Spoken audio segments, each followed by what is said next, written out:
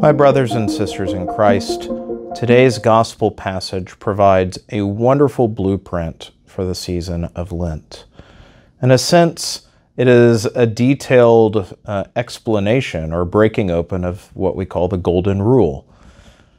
Do unto others as you would have them do to you.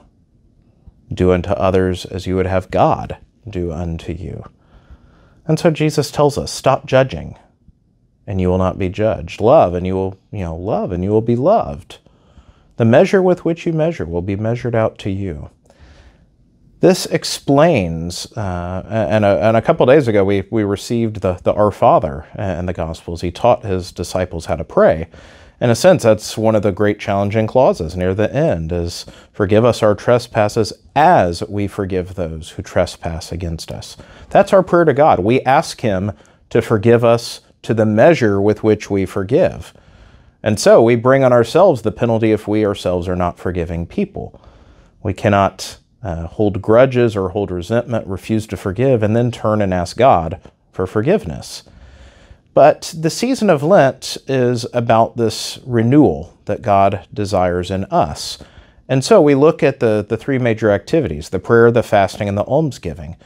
Well, the first two, the fasting is an act of self-mortification. In a sense, we give up food, we have a slightly more empty stomach in order so that our hunger may not just be for earthly things, but truly for God, the only one that can satisfy our hunger and thirst. And then our prayer brings us more into humble communion with God. But then on the flip side of that, our almsgiving, out of that prayer and fasting, the more that we realize we're lowly and in need of God's mercy, the fact that we cannot provide for ourselves everything we need God's help. When we're in touch with that, that leads us to be more generous to our neighbor. That leads us to realize that my brother or my sister also needs help. And maybe I can be a source of that help, just as God sends others to help me. And so this becomes a prayer of great humility during the season of Lent, as we see an opportunity to open ourselves more to God, not just to receive. Certainly, when we open ourselves to God, we receive abundantly. But then, as we realize that we are such great recipients, we realize we have the responsibility to give. And so it becomes this reciprocal relationship with God. That is charity working in us. When we are loved, we love first. And we're always loved first because God is the first actor. God is the principle. He is love himself. And so we can only love because we are first loved.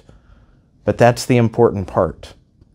Once we open ourselves to God's love, then we need to respond with love of God and love of our neighbor. That is the measure which will be measured out to us. And so may we spend this season wisely. May we humble ourselves and especially return to gratitude.